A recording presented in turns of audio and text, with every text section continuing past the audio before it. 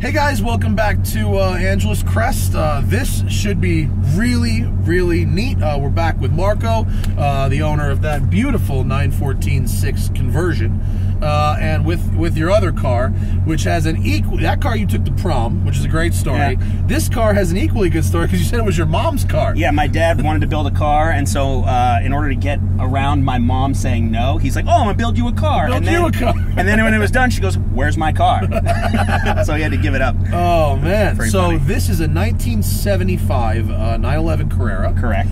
That you have turbocharged. Yes. When my dad initially built it, he put a 3-liter non-intercooled turbo in it, and my mom wore it out. And then we put a naturally aspirated motor in it until I got it, and I put a turbo motor back in it. So is this the turbo Carrera motor, or is it an aftermarket turbo? No. It's all factory parts. Okay. So, but I took a 3-liter, I made it a 3.2, and I left it stock boost, non-intercooled, factory turbo wing, headers, and sort of a hooligan pipe.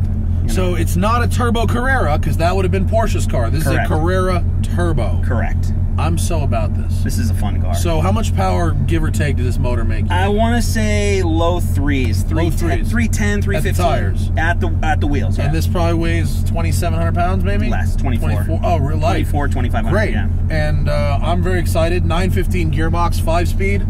Road is clear. European gearbox, so it's got long gears. Okay. A limited slip, and an oil cooler. Great.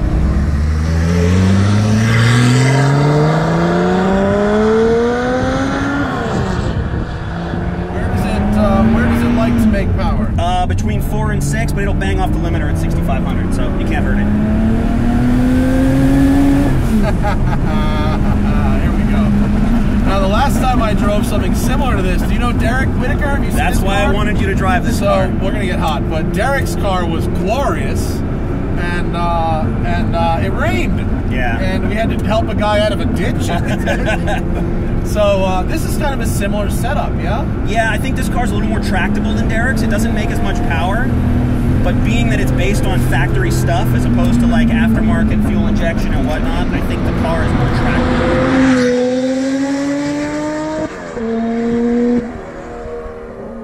This thing just feels, it wants to go. It wants to drive out from underneath me. And I haven't even, like, I've used a quarter throttle. It feels like it's real eager to go. It wants to go fast.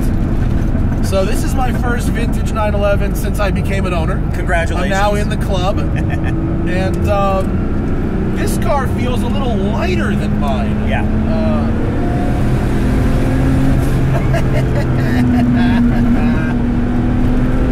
It sounds so nice. Come on, Farah. Sorry. There's with the placement of this steering wheel, I'm having trouble bending my leg to heel toe properly. Oh, you don't like that big wheel? It's slightly different from mine. I just can't get my knee under there the right way. And these seats are a little different from mine as well, so it's just harder to make that move. I like the power though. So what do you, is this just a street car for you? Do you go to track days with it? I mean, I've tracked it before. It's a daily driver. Really? Yeah. Is this actually your daily driver? I press it into service a few times a week, a few times a month. So I have like a lot of 911s to drive, so including client cars. So finding time to drive my own stuff is difficult.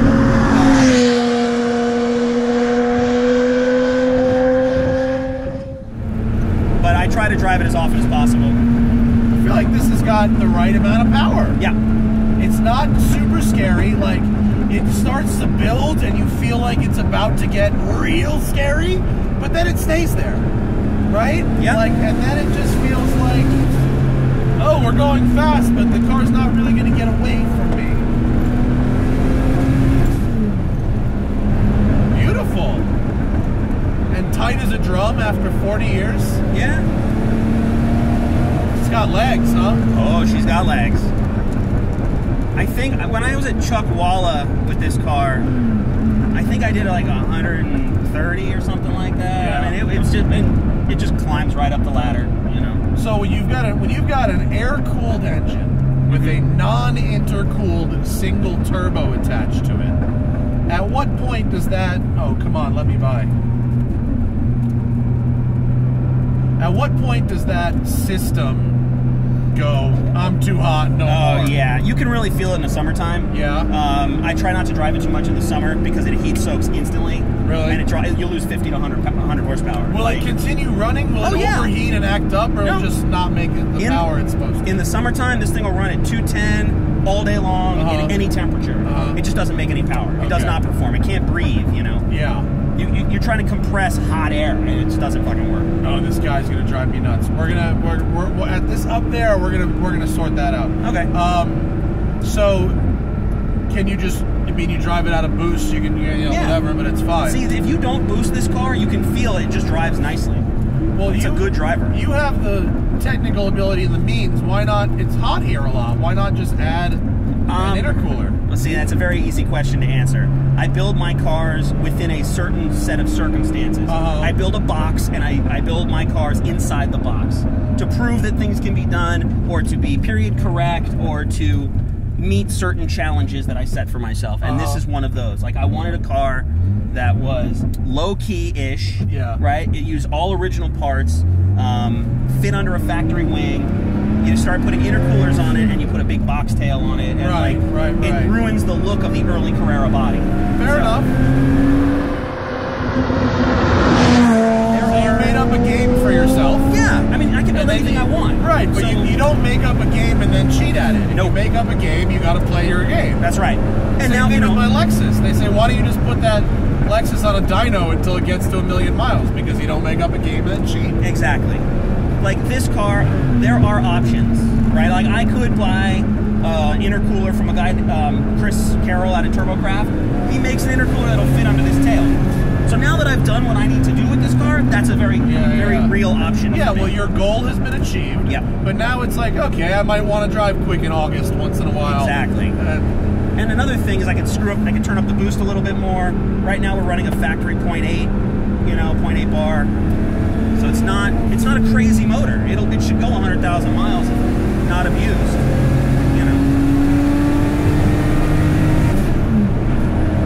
The 3-liter seems to be a little smoother than my 3.2. This is a 3.2. Oh, it is a 3.2. Yeah, it's a big bore 3-liter. Oh. Is that how Porsche makes their 3.2 as well? No, they do. They stroke it, right? Yes. Yeah. Yeah, exactly. What I do find, what I do find that's surprising me is when I go to do a blip on a downshift is quite how big of a boot I've got to give it. Yeah, it's a heavy flywheel. A really big boot. Heavy flywheel.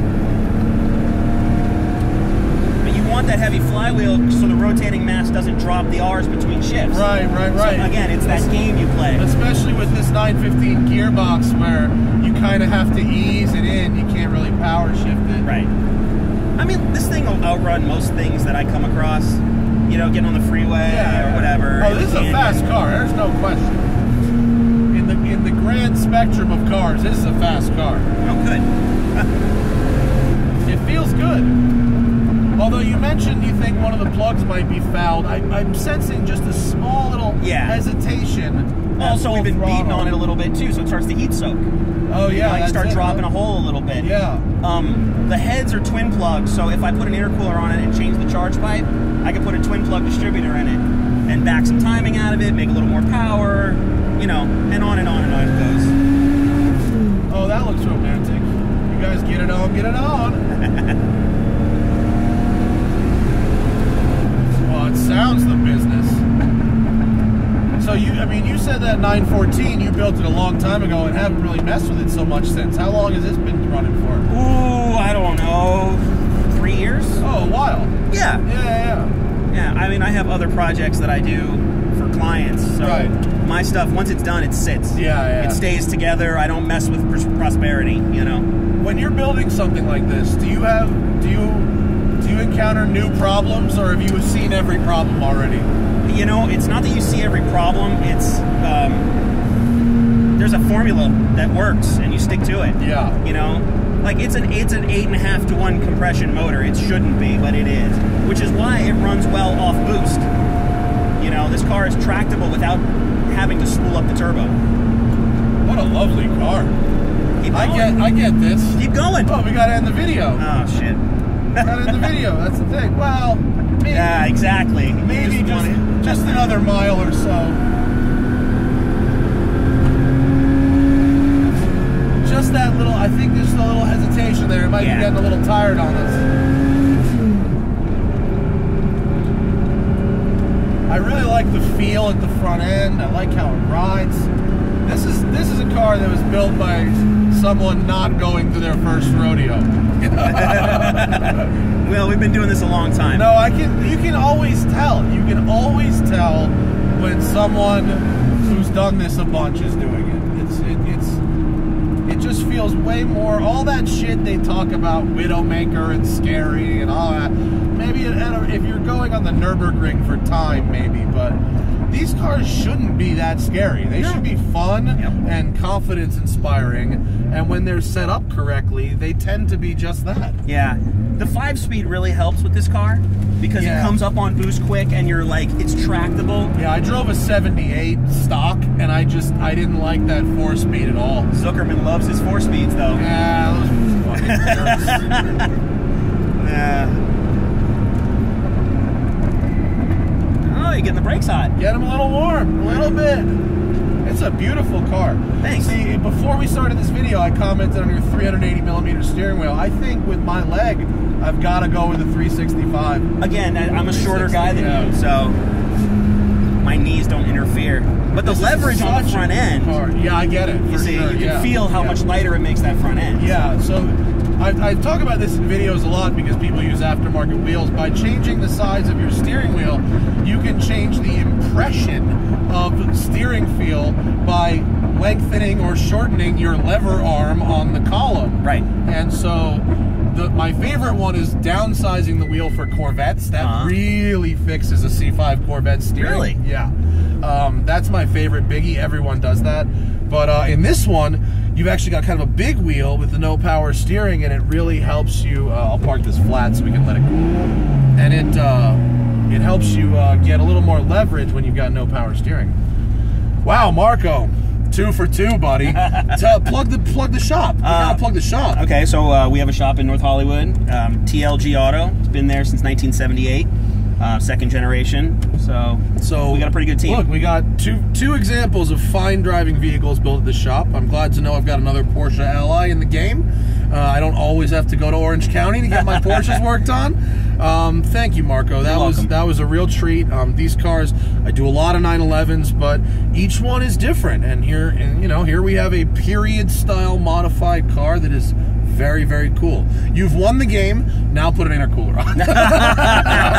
Definitely. Thanks for watching, guys. See you later. Bye.